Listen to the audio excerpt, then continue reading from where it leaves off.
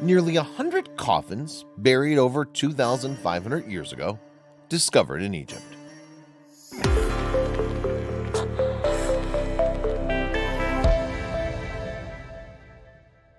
A wealth of ancient sarcophagi have been making the news near Cairo, proving ancient Egypt is far from dust.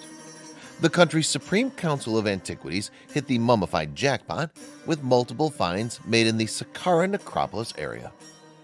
The number of artifacts such as coffins, statues, and death masks just keeps on climbing.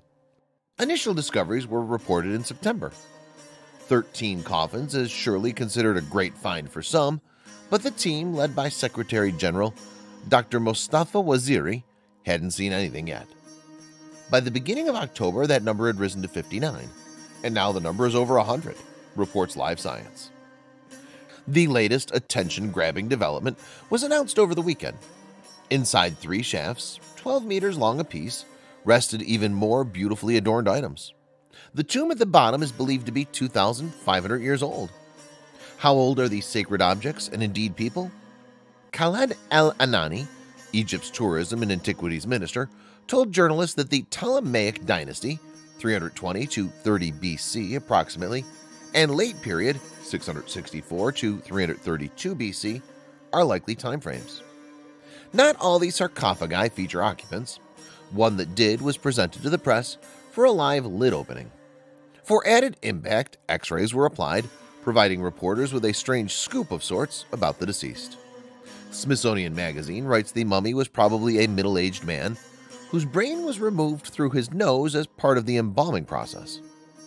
Media interest in the area and its recently yielded secrets is naturally high. The Smithsonian Institute are putting together a docu-series titled Tomb Hunters for release next year. Meanwhile, Netflix are currently streaming Secrets of the Saqqara Tomb.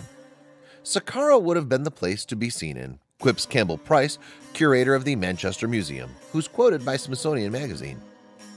As they go on to report, these new finds were in range of the Bubastian. Cat lovers may want to look away now. This is a temple in honor of feline deity Bastet, a location where hundreds of furry friends are believed to be entombed. The Bubastian complex is north of the Step Pyramid of Djoser, Egypt's oldest triangular mystery, which is nearly 5,000 years old. Artifacts have found a temporary home here for public consumption before they're distributed to museums. The Museum of Ancient Antiquities in Cairo will house some, together with the neighboring National Museum of Egyptian Civilization. The Grand Egyptian Museum in Giza is also earmarked when it throws open its doors in 2021, pandemic permitting. Alongside the coffins are statues representing Ptah Sokar, the number no less than 40, and are gilded. Ptah is described as the creator god of Memphis, an ancient capital of Egypt where the necropolis is situated. Sokar is another god from creation who Ptah absorbed, according to legend. Live Science refers to 20 wooden boxes showing depictions of Horus. Horus was born to Osiris, who became part of Ptah, and Isis.